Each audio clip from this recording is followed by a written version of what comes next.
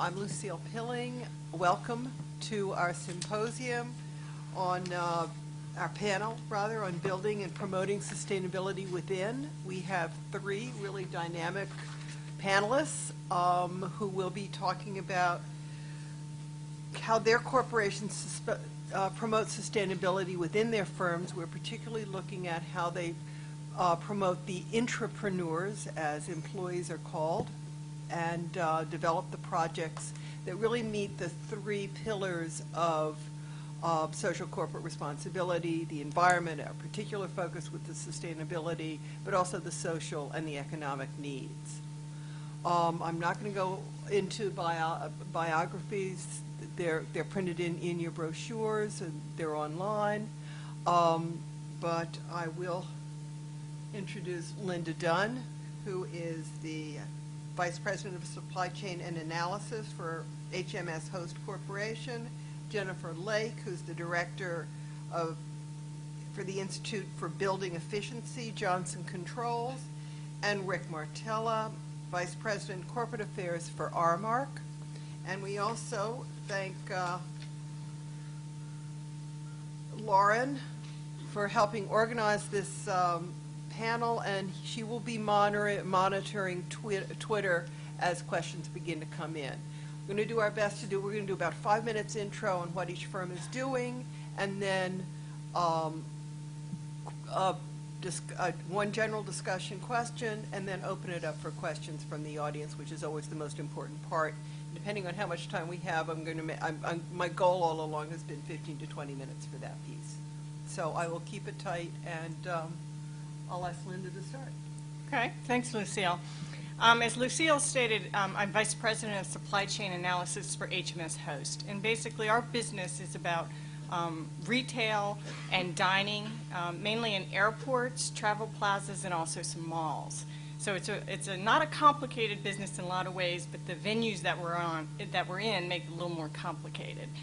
We have the end-to-end consumers that we have to deal with, and when we talk about sustainability, we have to factor them in.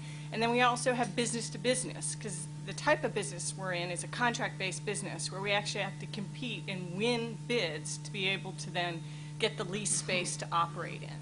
So we may operate some of our own concepts like Chow or Beau de Bonds, a wine concept, but we also are franchisees of other brands. We franchise Starbucks, California Pizza Kitchen, and 100 brands. So it's complex in that way, and lots of different brands, lots of different players. It's not one box that we deal with when we look at sustainability. And as far as my role, I'm focused on supply chain, which is everything from the beginning of what products do we need to getting them in the door in the unit. I also have responsibility for revenue management, which is really the pricing for the products, the profitability for the products, what things sell, and then also sustainability. So that really comes into play in supply chain when you look at that. There's a pretty close link there. Thank you.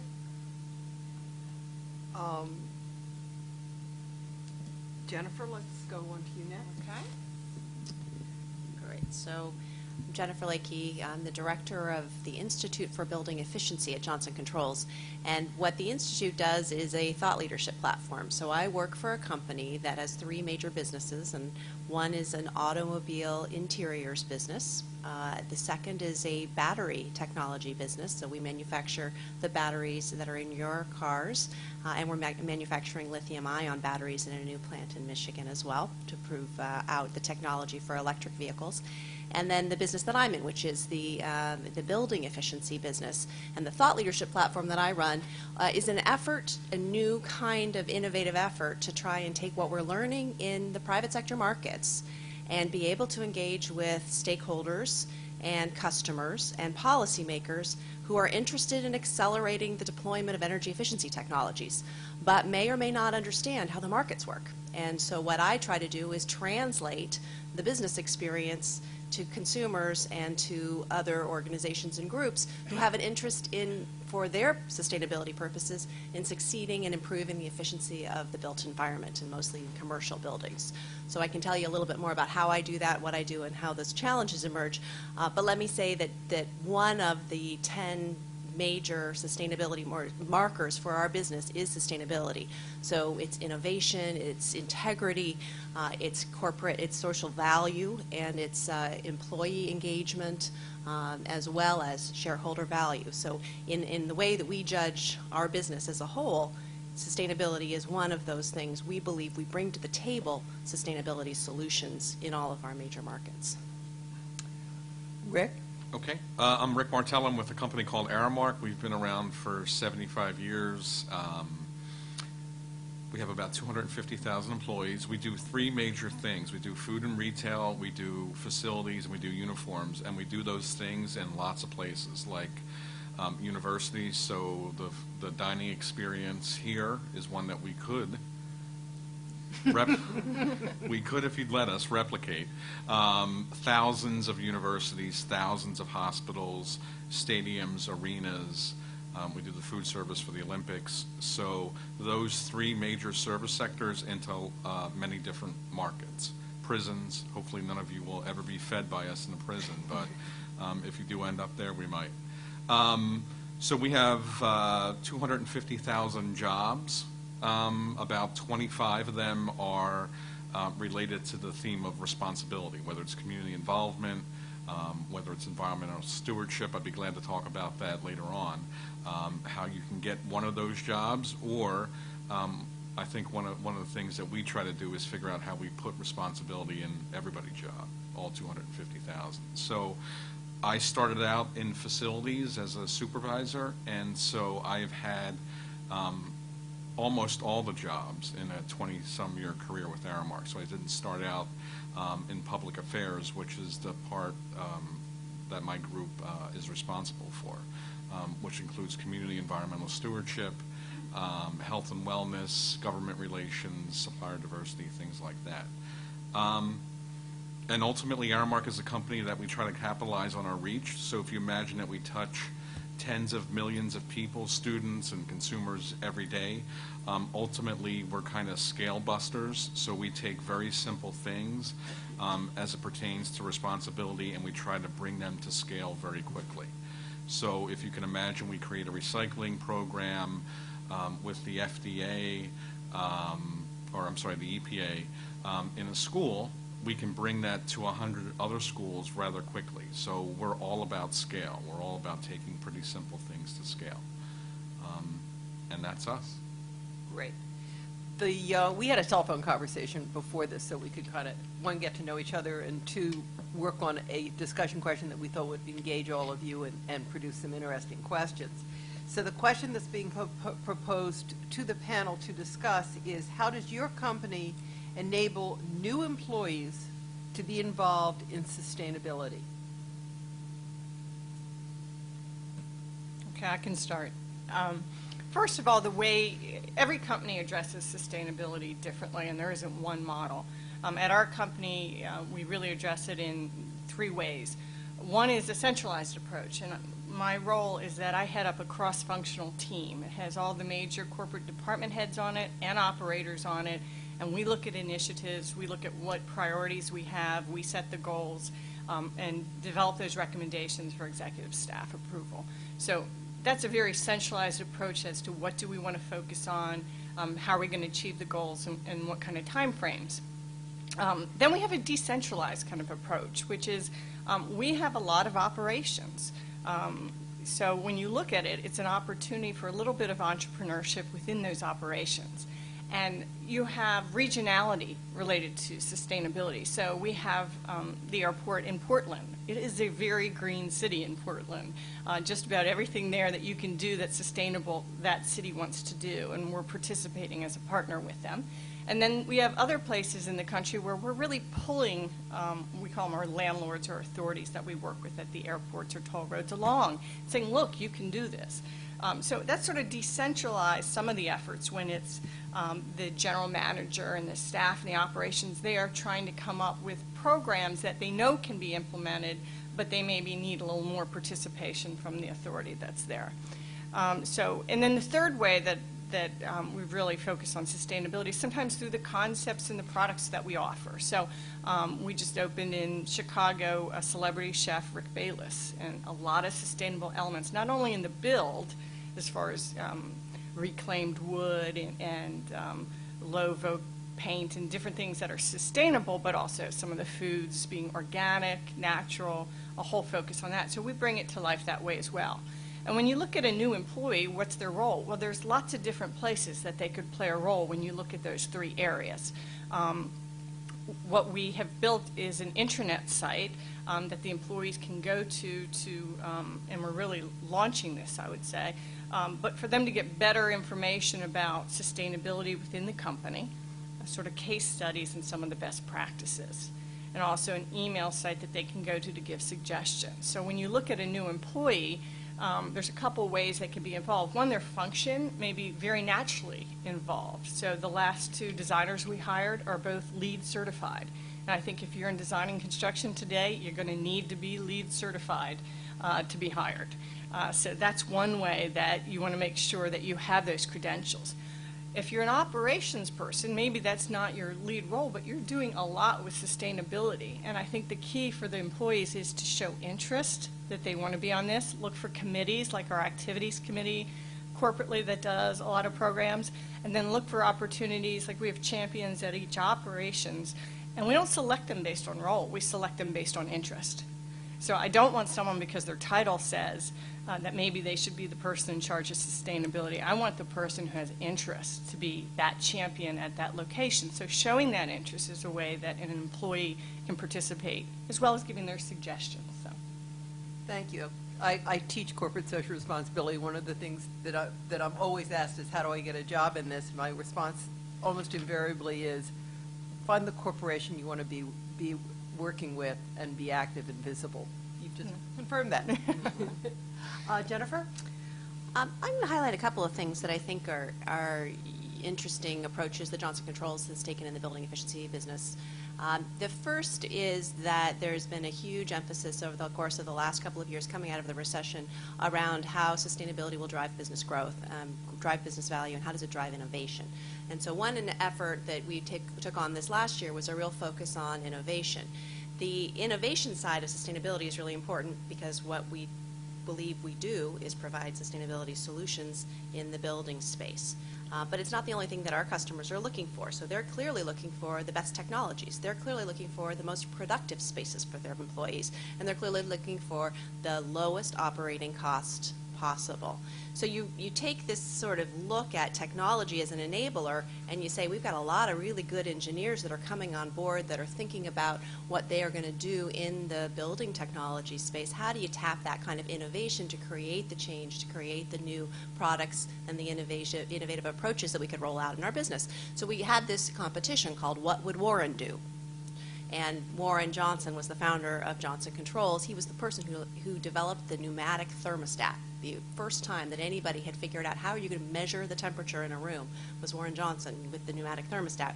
We've come a long way since then, but the idea of how do you solve for something that's innovation around sustainability. We had entries from a lot of very new employees, a lot of interest in what their entrepreneurial ideas were and how they could solve problems. There were a lot of some interesting links between sustainability problems that were above and beyond the things we were doing in many cases already. There were people who were interested in the connection between water and energy and being able to display that on dashboards differently. So there was a whole bunch of stuff that we looked at through that innovation approach.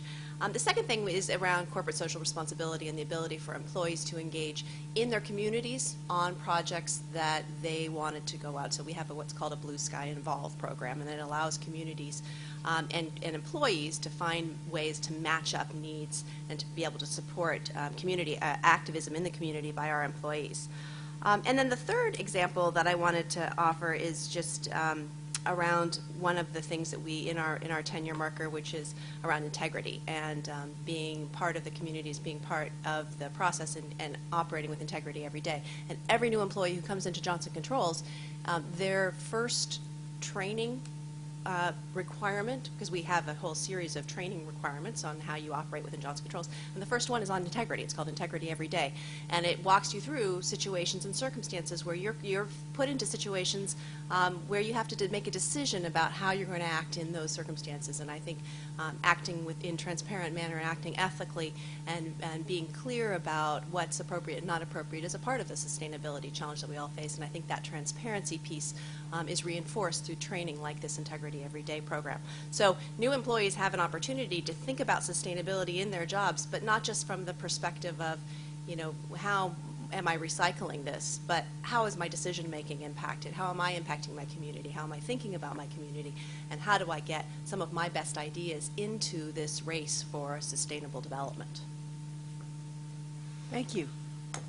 Rick, you've got a lot of stories Yeah, to tell. well, they took all the good stuff. So it's a big challenge. So behind the screen of companies that are large employers, I mean, this is one of the big things we try to figure out, right? So this thing, I call it responsibility, some people call it sustainability. There's a premium that's paid for it, right, by consumers when they buy products, and everything has every kind of logo, where it's from, fair trade, organic, all that kind of stuff.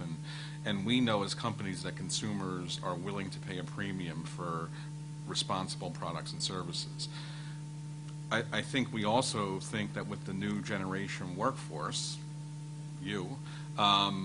there's a premium that's attached in terms of identifying companies where you go, where you want to work. And so in some ways, the responsibility premium is also one that will impact employee acquisition and retention as well. And so I think we're all trying to figure this thing out. And so I won't repeat, but we have programs, community-based programs around things like nutrition and wellness for our chefs and dietitians to kind of be involved in that demonstrate their skills, because that's another thing for companies is you have to stay within your core. So having a bunch of chefs, sitting at the 18th hole of a golf outing is really not staying within your core. And so, much like these companies, we try to find ways to tap into our resources. I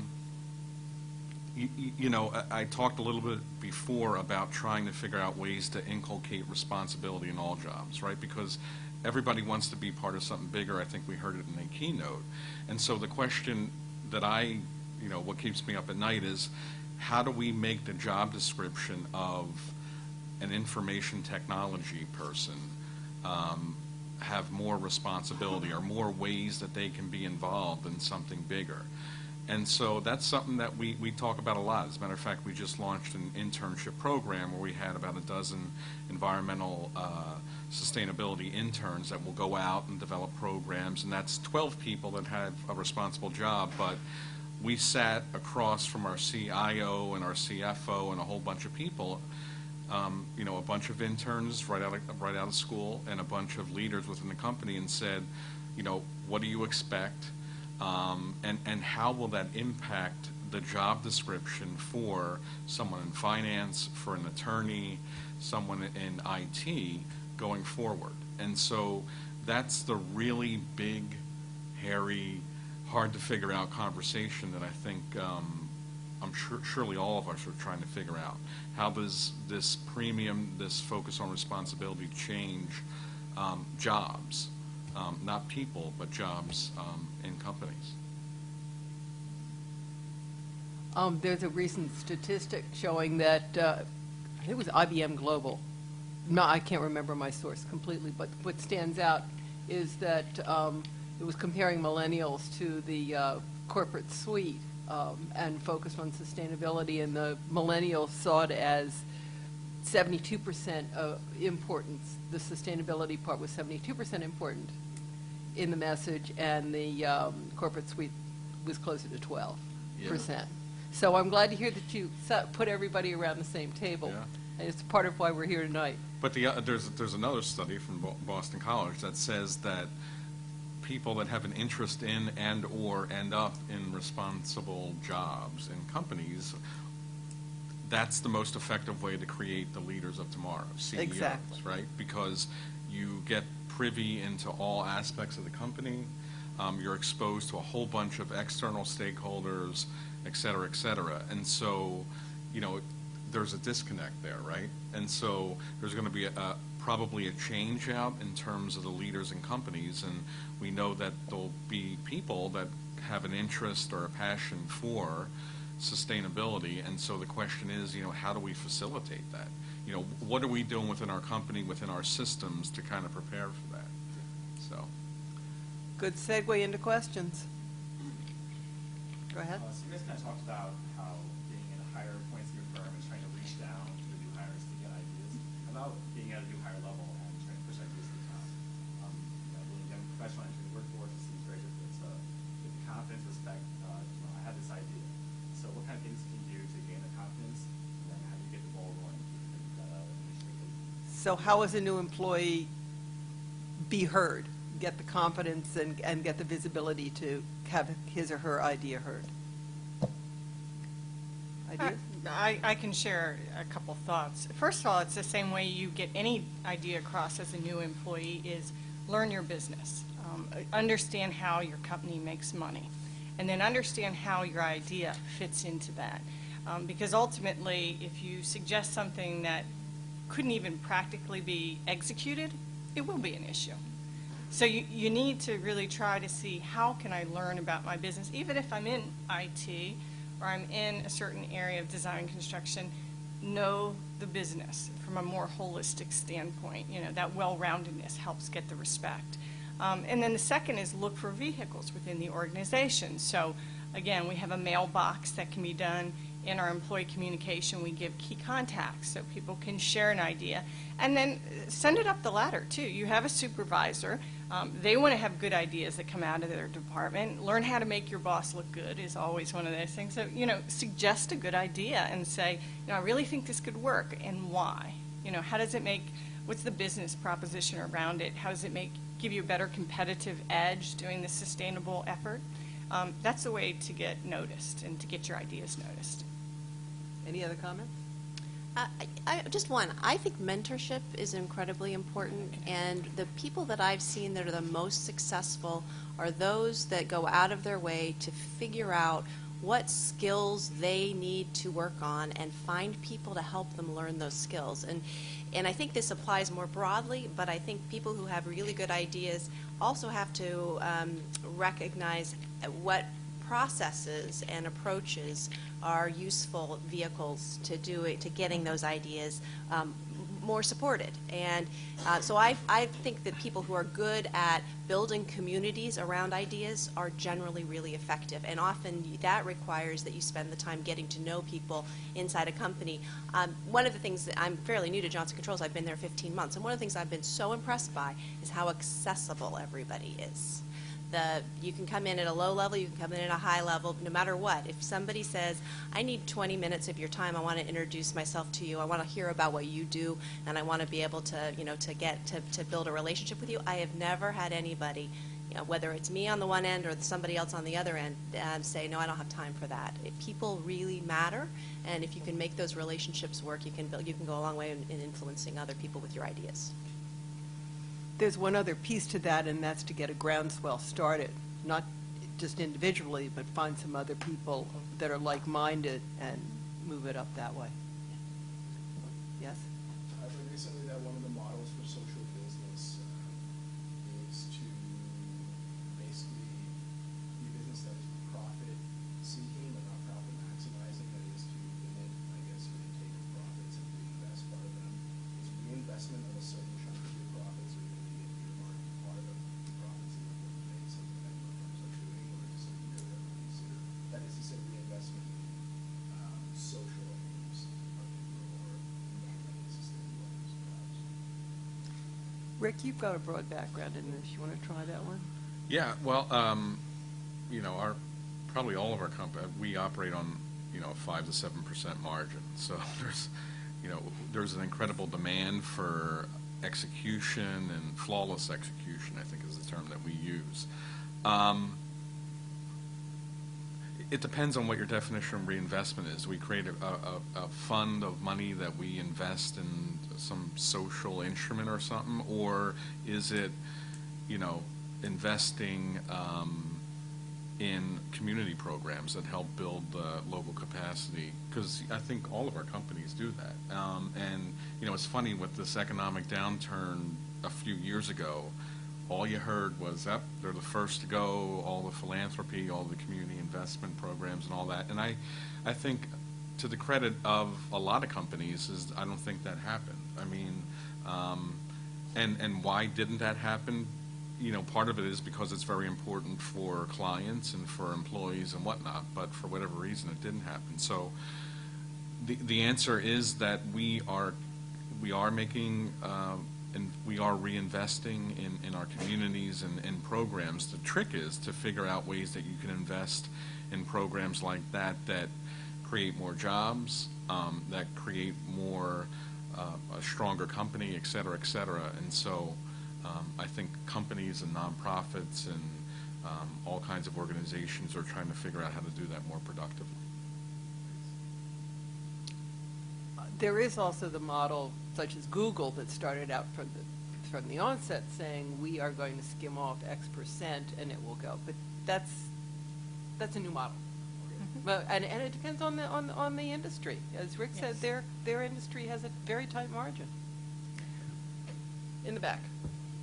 Kind of on the same line, how do you view your investments that are not necessarily targeted as social projects and community development projects, but commercial investments, but do you track them on what's the environmental impact, what's the social impact, and if yes, how do you look at UN principles for responsible investment? If you adopted those, how do you look at all this in reality?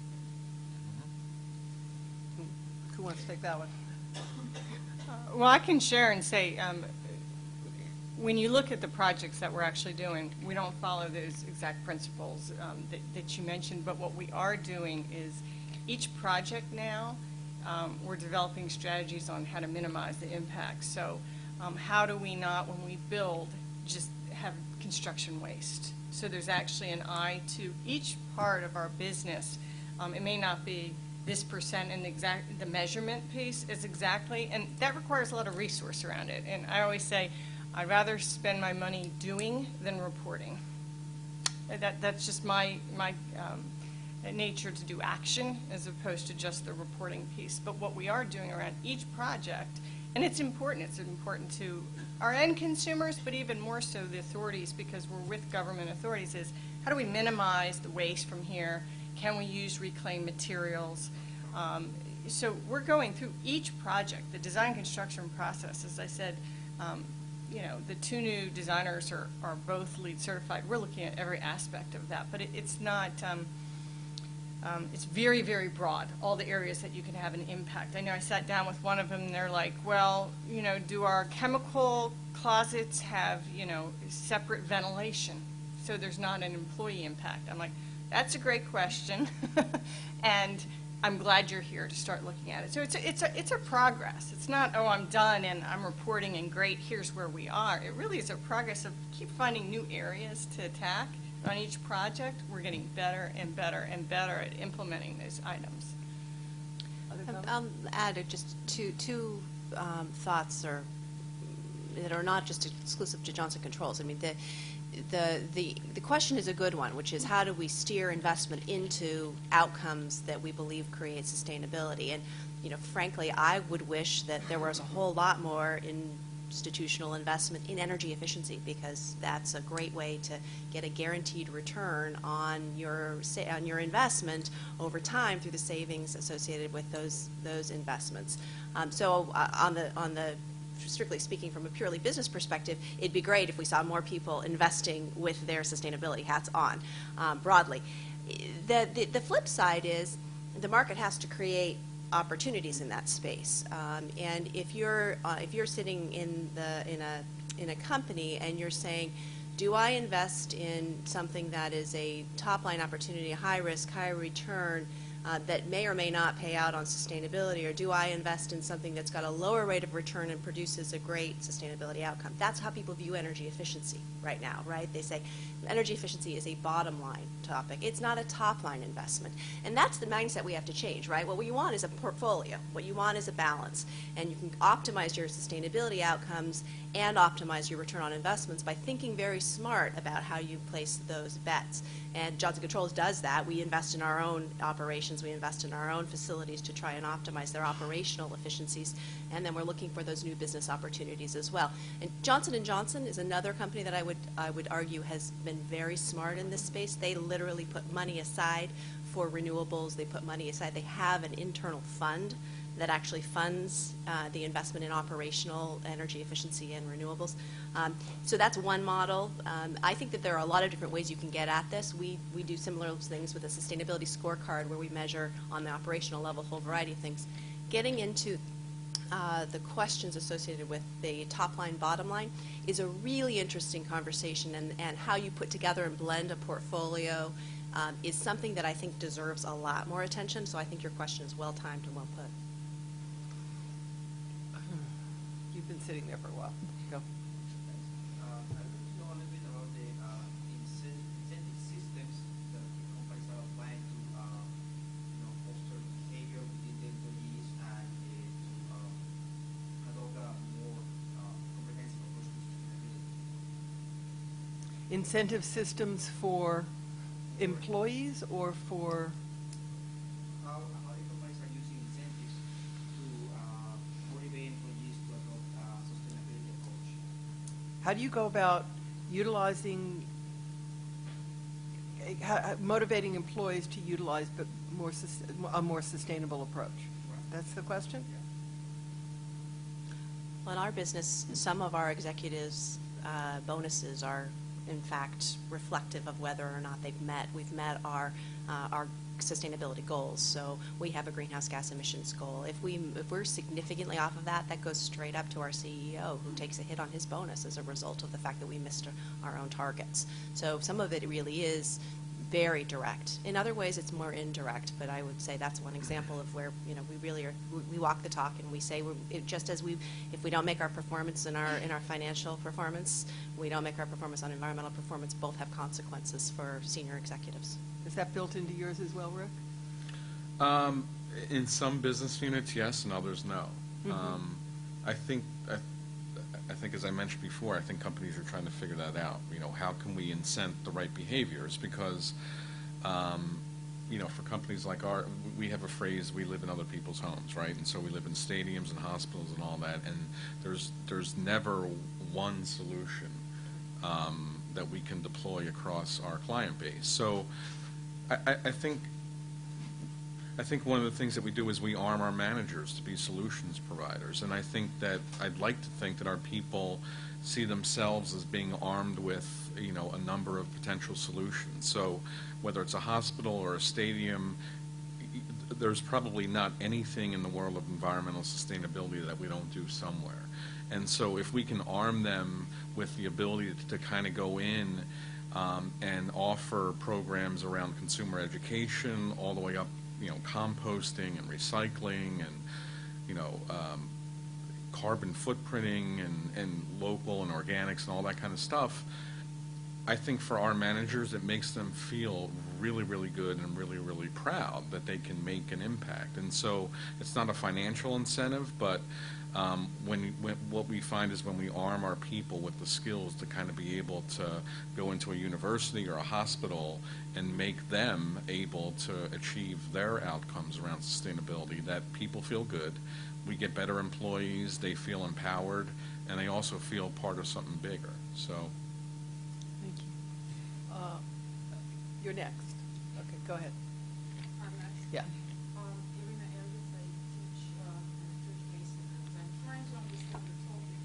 So the question is, Ms. Dunn, at the beginning of your presentation, you mentioned that each company has its own model of being sustainable, being responsible, and I also hear that each company has sustainability goals.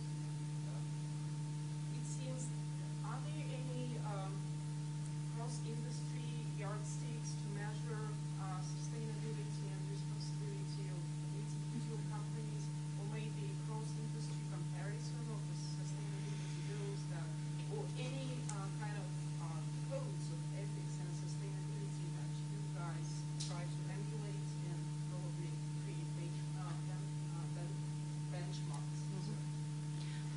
There are a couple of standardized approaches. I mean, the Global Reporting Initiative is one of the tools that most of our companies are using, where we will report in a common format. We use the Greenhouse Gas Protocol, which was developed by the World Resources Institute, for a common methodology for calculating our greenhouse gas emissions footprints.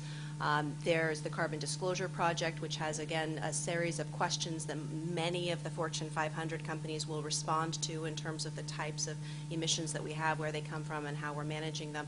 So there are, in fact, a number of different frameworks. Underwriter Laboratories is looking at developing an environmental approach similar to a quality management approach. So there's a bunch of tools out there. International Standards Organization, ISO, is another one. They created common quality metrics.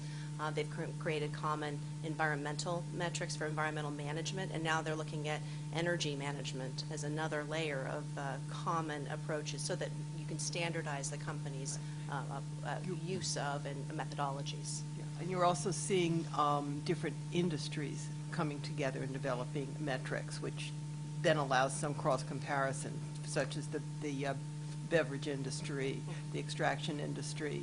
Different associations are agreeing on a universal standard. You're correct in asking about the metrics. It's been very sticky, but we're getting there. Yeah, and to your point on organizations, I know for food and beverage, we have the National Restaurant Association, and they've developed the Conserve organization, and so we just agreed to participate in their food court sustainability initiative for zero waste. But the point behind it is to develop best practices to share with others. So we're not just trying to figure it out ourselves, and we do leverage it across, but we want to help other companies as well learn from things that we may do. So I think what's missing sometimes are those best practices platforms. You have the measurement, you can say you've done this, and those, we are a subsidiary of Autogrill, SPA, so we report in to them on those initiatives, but what's not out there enough is third-party independent information that's understandable, and also these forums to really share collectively best practices so you're moving ahead as an industry. Mm-hmm. I would say that this theme of responsibility, sustainability is one that has brought together for me the ability to kind of talk to competitors and peers, and you know, it's interesting that for the first time for many years for me, it's okay for us to kind of talk about programs that better support the communities where we live and operate, and that's kind of cool. It's kind of cool that I think organizations have said that, look, you know, competitive advantage, lasts for about a week, right? And secondly is no one should keep a trade secret about a program that helps a community. And so I think it's kind of cool that within, you know, our industry and I think other industries that it's kind of created a very, very fertile ground for companies to collaborate. Blue shirt, I think that's our last question. Yeah, my question was, have you noticed any particular challenges of having a vertical structure, a more vertically structured rather than horizontally structured company, and to put it in kind of your largest reverse salience to promoting, say, sustainability? What are the biggest obstacles there? Yeah, let me see if I can. There's a vertical versus horizontal management structure, and the other piece to it is The largest obstacles that you say in your way to the largest obstacle that stands in your way make things more sustainable. to make things more sustainable. Can I Go take for the that. second first? So, you know, we throw around terms like materiality and impact, and I think that there's been so much priority in the recent past attached to responsibility by consumers, by clients, by companies, by everybody, and we're still trying to figure out what that means. And so consumers want to be involved, they want to protect the environment, they want to do these things. I don't think we've gotten to how it's supposed to happen. And so an obstacle for us is to really kind of get to practical solutions. And so I think that some things that'll be incredibly boring and not very visible or sexy and whatnot are the paths, the most effective paths to impact. So things like consumer education. So when you think about us, is it really how scalable material is it to do things like, create an alternative energy plant, to power our kitchens at a university? It's probably more impactful for us to do something incredibly boring like basic consumer education, because we reach, 100 million students a year.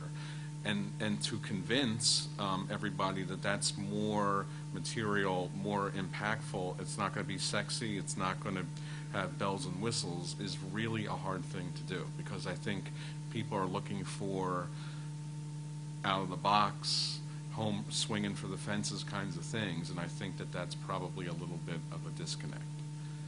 And then the first part about for us, it's not so much the verticality of the structure, it's a market structure for us. So in places like higher education, we tend to find a lot of innovation, a lot of more advanced states with clients, and by default, us.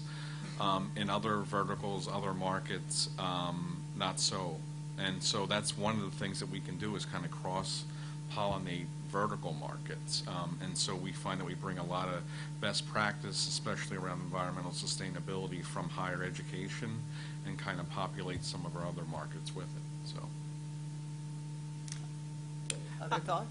Yeah, on barriers, being in airport space for us is a huge issue. We're trying to do a lot more recycling and to have a physical separate container. Sometimes when your restaurant is literally 1/4 of the size, the back of house or kitchen, than you might have at a street side. The people are already on top of each other. Space is a big issue. We were looking at compactors, and I'm like, these things are huge. They're never going to fit in some of these spaces. So that's where the innovation comes in. But I think that for us, space is a major issue. The lack of good third-party data. You get a lot of vendor data. There needs to be more of the organizations really being able to say, cradle to grave, is this more sustainable, rather than taking a piece and spinning it to you and saying it's sustainable. So that better third-party data is sometimes an obstacle as well. I mean, just a couple of other quick thoughts. One of the things, just from the perspective of how do you keep an organization, a company, non-siloed from where there may be some pockets of really good innovation and sustainability. And one of the things that Johnson Controls does is it just moves people around a lot. I was remarking, as your career, you were describing your career path. In fact, part of what you do is you just constantly are shifting. And people in Johnson Controls, every couple of years, you're moved to another unit, and you're with different people, and you have to rebuild and rethink and constantly innovate. And sustainability practices and best practices get built that way. And we have vertical markets like hospitals and schools, K-12, universities. We do building efficiency in all of those different areas, and sometimes you find out that it turns out that we have this great University of Hawaii contract that if we really knew, the rest of us all knew that they had done X, Y, and Z projects at the University of Hawaii. Boy, wouldn't it be great to implement those at the hospital, in Milwaukee, or whatever that is. And you do have to constantly be looking for those kinds of best practices, even within your own organizations, because you end up in siloed units. The one other thing that I'll say is that I do a survey of the market on energy efficiency every year.